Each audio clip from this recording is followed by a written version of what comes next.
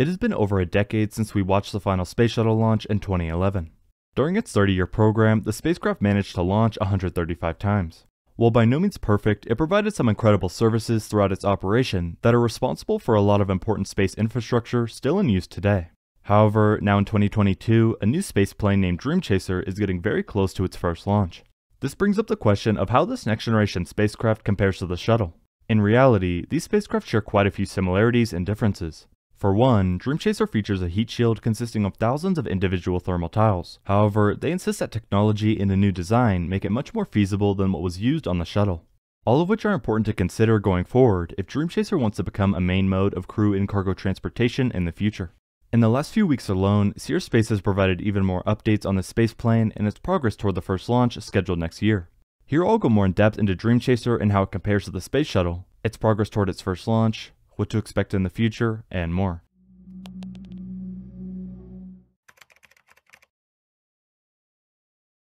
Currently, Sierra Space is working on the thermal tile application process for the first Dream Chaser test article named Tenacity. For months now, we've watched progress be made on this spacecraft, which is expected to launch for the first time in the third quarter of 2023. In terms of comparing the spaceplane to the shuttle, one of the biggest differences is size. Dream Chaser was originally designed as a crewed spaceplane, in part under NASA's Commercial Crew program, capable of carrying up to 7 astronauts to and from the space station and other LEO destinations. Dream Chaser is 30 feet or 9 meters long, which is roughly 1/4 the total length of the Space Shuttle orbiters. In addition, utilizing Sierra Space's Shooting Star transfer vehicle, Dream Chaser can deliver up to 5,500 kilograms of pressurized and unpressurized cargo to the space station, including food, water, supplies and science experiments, and return to Earth with a gentle runway landing. The Space Shuttle, on the other hand, featured a payload capacity of around 29,000 kilograms, depending on the orbital inclination. It also featured an 18.3 meter or 60 foot long by 4.6 meter or 15 foot wide payload bay. Another important comparison that relates to the size of these spacecrafts has to do with the heat shields and the number of tiles. One of the downfalls of the Space Shuttle had to do with its heat shield and a number of problems that came with it. In total, the shuttle had around 24,000 individual thermal tiles across the entire spacecraft. NASA faced a significant structural design challenge in the creation of numerous unique tiles. The agency points out that it was necessary to design thousands of these tiles that had compound curves, interfaced with thermal barriers and hatches, and had penetrations for instrumentation and structural access. The overriding challenge was to ensure the strength integrity of the tiles had a probability of tile failure of no greater than 1 out of 108. Not to mention the amount of time necessary between missions to fix and replace specific individual tiles across the entire spacecraft. All of which Sierra Space says they have factored into consideration and are working to improve on Dream Chaser. Specifically, Dream Chaser features around 2,000 thermal tiles in total across the entire spacecraft.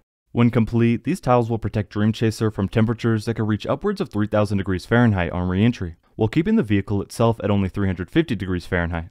Sierra Space highlights that their thermal tiles are both strong and lighter weight than what was used during the shuttle program.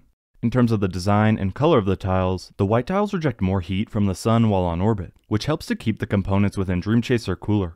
In order to keep the tiles on Dream Chaser, Sierra Space's engineers are using room temperature vulcanizing RTV silicone. RTV silicone is able to withstand high temperatures, making it perfect for bonding the tiles. Each tile is tested by using a mechanism that pulls on them, which ensures the bond is sufficient. The company also points out that SNC engineers have been able to update their TPS tiles from what was used during NASA's shuttle program with more innovation, better technology, and utilizing lessons learned. They use more modern manufacturing techniques to increase strength and reduce cost. Another difference between the tiles is Dream Chaser tiles are about 10 inches by 10 inches, while those on the shuttle were 6 inches by 6 inches. All of which working to improve from the past Space Shuttle and its design. Now that we know more about how Dream Chaser compares to the Space Shuttle and some of the improvements Sierra Space has made, we can take a closer look at the progress toward Tenacity's first launch and the spacecraft itself. The most recent update on Dream Chaser came just 1 week ago. Specifically, on November 21st, Sierra Space tweeted saying, "We are at a turning point for our civilization, pivoting from 60 years of space exploration to a new era of unprecedented economic activity, manufacturing, and growth that will drive a new trillion-dollar industry." Most importantly, this included an image of a Dream Chaser test article with the majority of its heat shield tiles installed. As partially mentioned prior, the spacecraft is set to launch for the first time in the third quarter of 2023. Since Dream Chaser is only a spacecraft and not capable of escaping Earth's atmosphere by itself, it requires a dedicated launch vehicle in order to reach orbit. In this case, the initial mission is set to use United Launch Alliance's Vulcan Centaur. This rocket's first ever launch is scheduled just months away in early 2023. The launch with Dream Chaser is set to be Vulcan's second mission. However, Sierra Space makes it clear that Dream Chaser can launch on a wide variety of launch vehicles, giving the company more options and safety nets if something were to go wrong. Due to the fact that this is an uncrewed Dream Chaser launching, it will be stowed within the rocket's payload fairings with its wings tucked in. Once the payload fairings separate, Tenacity will extend its wings and continue on into orbit. However, in the future, when the company attempts crewed launches, Dream Chaser will launch without a payload fairing to allow an abort capability if something goes wrong. Years ago, NASA selected the Dream Chaser spaceplane to provide cargo delivery, return, and disposal services for the International Space Station.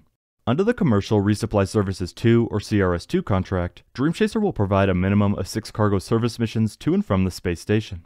The vehicle is designed for high reusability, reducing overall costs and providing a quick turnaround between missions. Not to mention, the ability to launch on top of multiple launch vehicles and land at a wide variety of runways makes Dream Chaser a flexible option for reliable transportation. The crewed version of Dream Chaser is approximately 85% common to the cargo system and has environmental control and life support systems, windows for crew visibility, an integral main propulsion system for abort capability, and major orbital maneuvers. After leaving the space station, the Dream Chaser cargo system also offers disposal services via the Shooting Star transport vehicle. Once separated from Dream Chaser, Shooting Star burns up safely in Earth's atmosphere. Shooting Star adds a service for NASA to send additional critical science, food, and cargo to the space station. Crews can access Shooting Star via the aft hatch, berthing to the space station.